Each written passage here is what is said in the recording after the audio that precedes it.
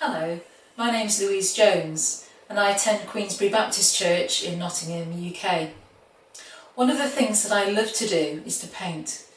It's a time when I spend time with God, talking to Him and listening to what He says to me. And I would like to share with you a few thoughts on one of the paintings that I have completed.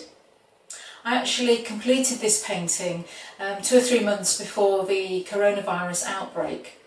But it just seemed very relevant and very poignant, both to our time now and also as we approach Pentecost and we think about the disciples.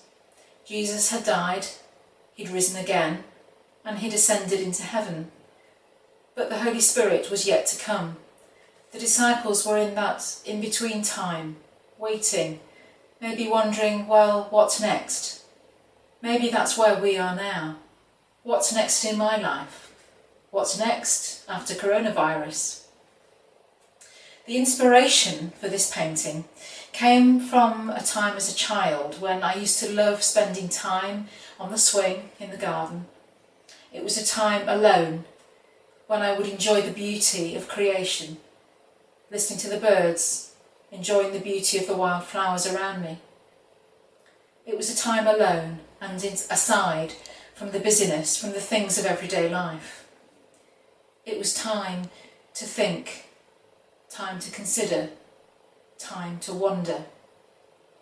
The verse that God gave me when I painted this picture was from Hosea chapter 6, verse 3. I would like just to share it with you. The painting is called Faithful.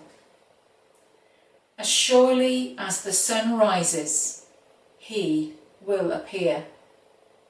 He will come to us like the winter rains, like the spring rains that water the earth. Hosea 6, verse 3. These verses were written by Hosea in the Old Testament. He was certainly facing some very challenging and difficult situations. There are times in all our lives when we face difficulties, things that challenge us, or things that we just don't know how to face.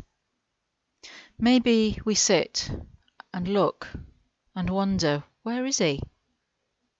Despite the uncertainties of our circumstances, God will come to us and walk with us when we ask. It may feel like He's distant, but as certain as the sun rises every morning and sets in the evening, God will come to us, and we can feel the warmth and peace of His presence with us. God is faithful. As we have time aside to consider, to think, to wonder, I pray that we will know God's faithful presence and His peace with us. The Lord bless you and keep you and make His face to shine upon you.